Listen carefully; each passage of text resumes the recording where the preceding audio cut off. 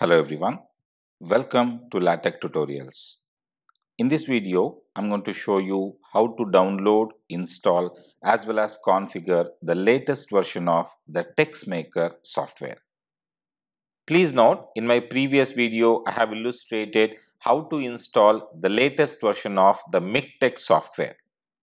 This video is a continuation of that, and the software I'll be installing here will be the front end for all the LaTeX executions. Therefore, I highly recommend you to kindly watch that video first before you continue with this video. If you already have watched that, let us continue. To start with, go to Google and search for latest TextMaker. In the search results here, click on the very first link that is shown, which is download TextMaker. In the TextMaker website, scroll down, select your operating system. Mine is Windows, so I'll select on that. And here you have TextMaker 5.1.3 download option. Click on it to start the download. Once the download is complete, go to the downloads. This is the downloaded TextMaker software. Click on this to run the same. In this window, click on this checkbox to accept the license agreement. Then click on install.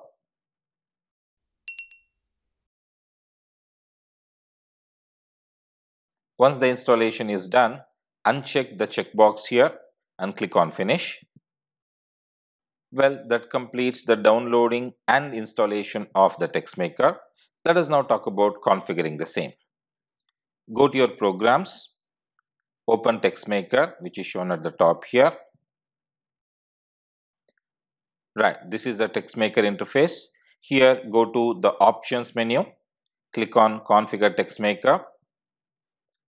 Down here in the commands menu, make sure the PDF LaTeX file is properly addressed. That is, this part here should show the exact address of the PDF LaTeX.exe. If this space does not display the exact address of the PDF LaTeX.exe file, then down here you search for PDF LaTeX.exe, copy the address of the same, come back to this location and paste it here and then append /PDF LaTeX.exe. Everything should be put within double quotes. This is very important to make sure the LaTeX files correctly run using the TextMaker. Once this is done, come to the second menu here, which is Quick Build.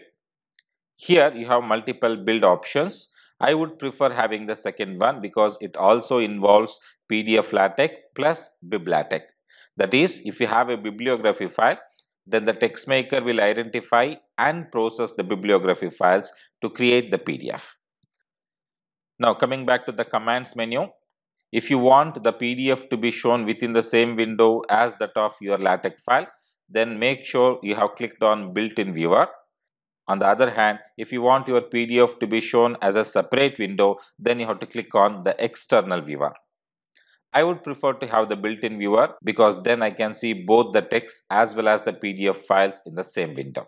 So select this and then press OK. Right, that completes the downloading, installing as well as configuring the TextMaker software. Let us now verify whether the installation was successful. And to verify, I'll be creating a new file here.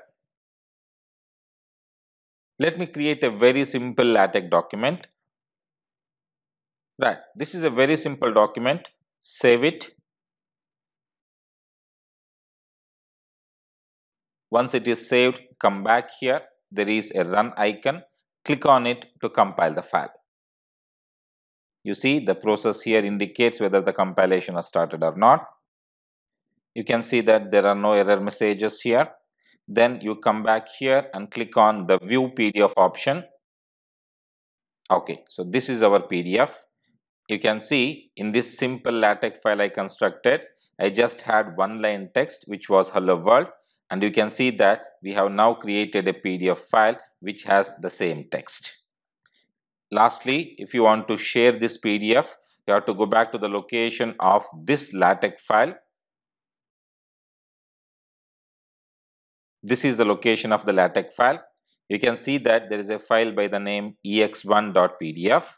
ex1.tex is our text file and this is our PDF file. Double click to open it. Right, you can see we have now the PDF file itself. Well, that means we have correctly installed as well as configured the TexMaker software. Well, that is about this video. If you found this video to be informative, kindly like and share this video and subscribe to my channel for more information on LaTeX tutorials.